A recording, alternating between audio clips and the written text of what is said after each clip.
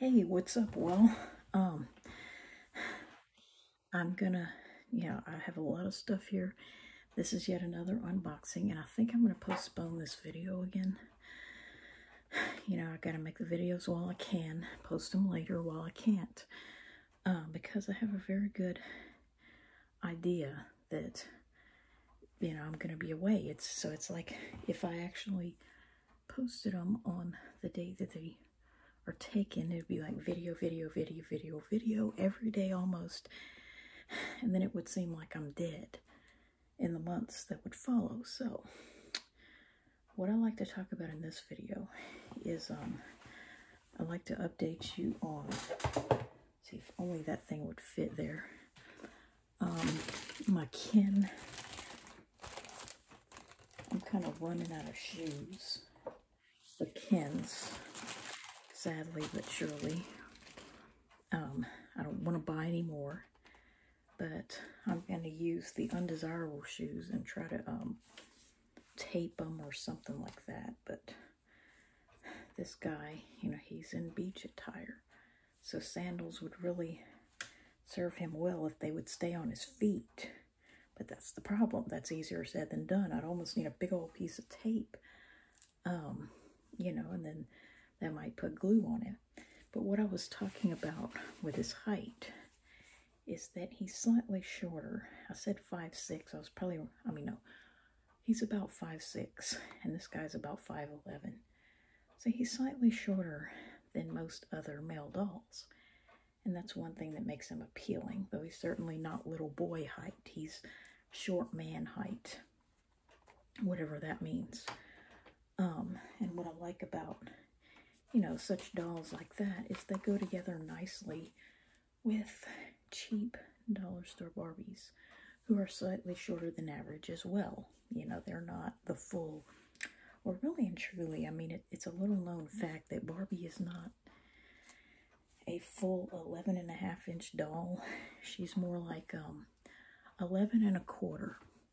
And considering that that's with high heels, so she'd be just slightly over 11 inches, which is really 5'6", 5'7", as a real person. And Ken's not a full 12-inch. He's more like 5'11" out of 6 feet. And this guy, he's more like 5'7", 5'8"-ish. So like more of a short guy, average short guy. And he's more like an average taller guy. So yeah. And then there's this other, one of the few hollow Kins ever made was a Simba Kin. And I just hope they don't start deteriorating. It seems like I had another hollow Kin from the 60s, but somehow the rubber, the polymer broke down and it deteriorated. And this doll right here, I finally put her in her dress. And so I have to write a review and thank the seller who lives in my state. And I want to do another unboxing of 2 more dolls that I probably shouldn't have bought.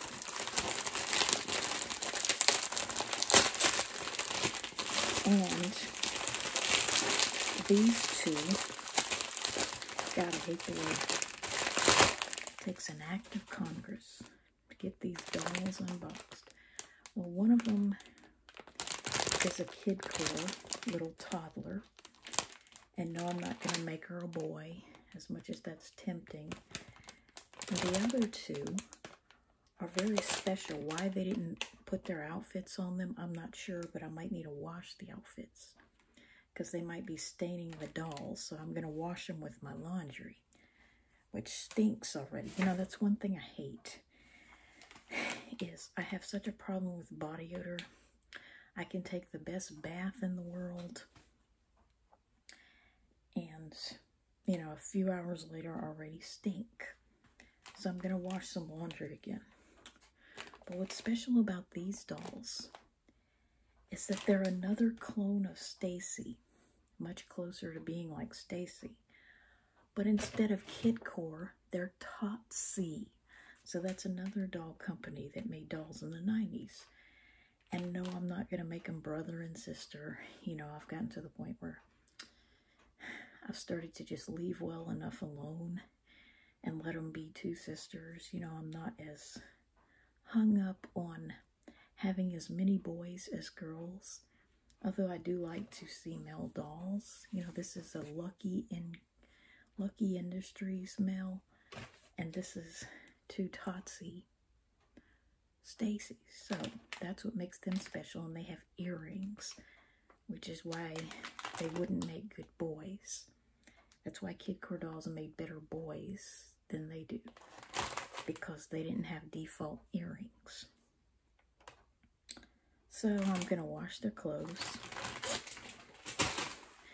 and, you know, hope that the coloring doesn't cause any problems. And the other thing I want to talk about with the rest of this video time is my male craft dolls. I don't know if you can see that, but there were a few, and I emphasize few, actual male craft dolls the size of a Stacy doll. And not all of them had a male version, but that's one thing about fiber craft, and it has a lot to do with the time at which the dolls were made. I don't know what it is, but it's like something about, well, I guess, you know, in the early days of dolls, when they hadn't seen it quite so many times proven over and over again, you know, that boy dolls don't sell. And when the economy was just a little bit better, there used to be more knockoff boys. And I only wish they could be more numerous and more diverse. But, you know, the fact that there exists, you know, a typical brunette white male in a lot of different styles is an awesome thing. And, you know, I wish there were some more modern ones. You know, I wish you could still go to the Dollar General and find such dolls. I mean, I don't know if they were ever at Dollar General, but, you know, back in the 80s, whatever cheap store existed. But there was a time when they were more willing to gamble, you know, with male dolls that may or may not sell. And,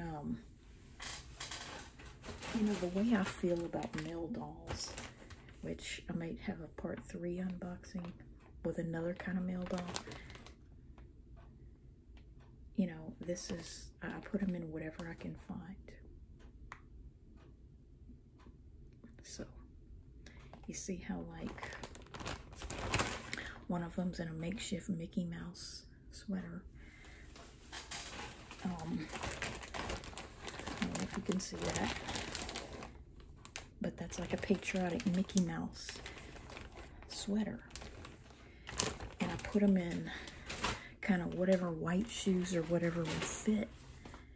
And the way I feel about them is that I have kind of an anything goes attitude about male dolls. You know, I'm of the mindset that you know, this mentality that that boys have to look good, or they have to be in style, or, you know, because the girls are in dresses, that they have to be in a suit or a nice outfit like a ring bearer. Well, I think that's bull. I think that's stupid. You know, that male dolls should all have to be in a stupid black and white suit with a necktie, you know, just to look good with a female doll in a dress. Well, I don't believe that's the case, because I see male and female as opposites.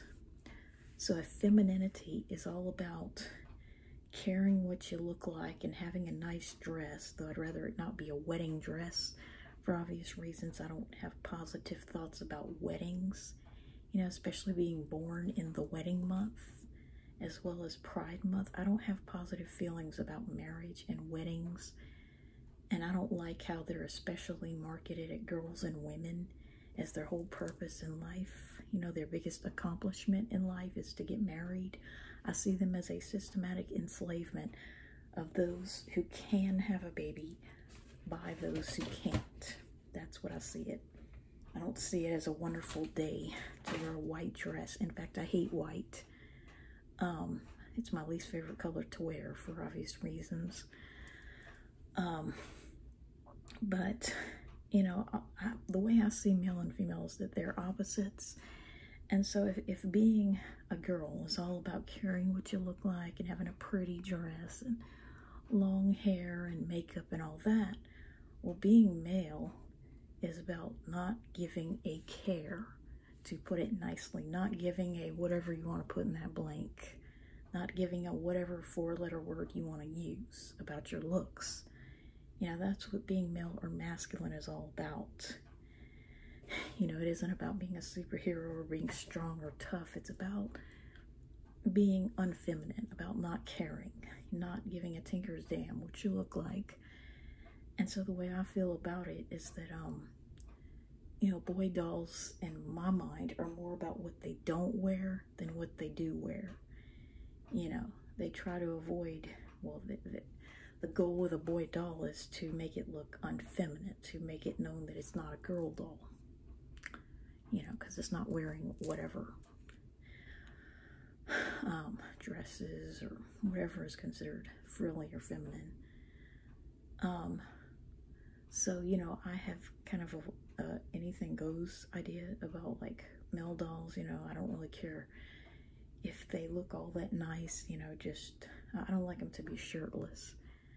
But just a plain old pair of shorts and a shirt, or, you know, a pair of jeans.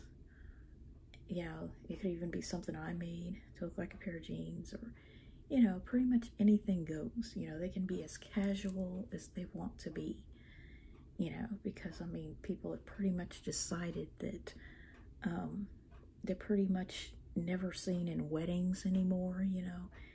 It's like, you know, why do they get to be exempt, you know, from that ceremonious performance called marriage or weddings? You know, it's like, if people have one child in a wedding, standing in a wedding, it's usually a flower girl, or even multiple flower girls, and they're less likely to have a ring bearer, you know.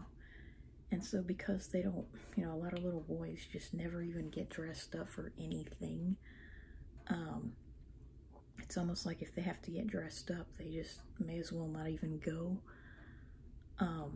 In some cultures, well, British culture, they don't even wear pants until they're 8 years old, you know, because of breeching tradition. So, you know, it's like, you know, why, the way I feel about it is that if they're a boy, you know, they don't have to perform anything, you know, they don't have to look a certain way. You know, casual is just fine, you know, whatever I can rig up as far as attire, you know, it should be fine. So yeah, I'll go ahead and post this video and stay tuned for part 3.